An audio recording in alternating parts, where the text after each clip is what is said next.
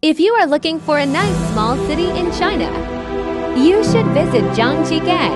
It is a unique place where you can enjoy a beautiful garden and experience the culture and modernity of China.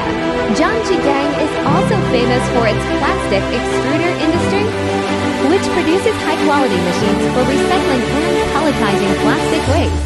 You can learn more about this industry and how it helps the environment by visiting some of the factories and workshops in the city. Zhangjiagang is a great destination for visitors who are interested in plastic extruder technology and Chinese culture.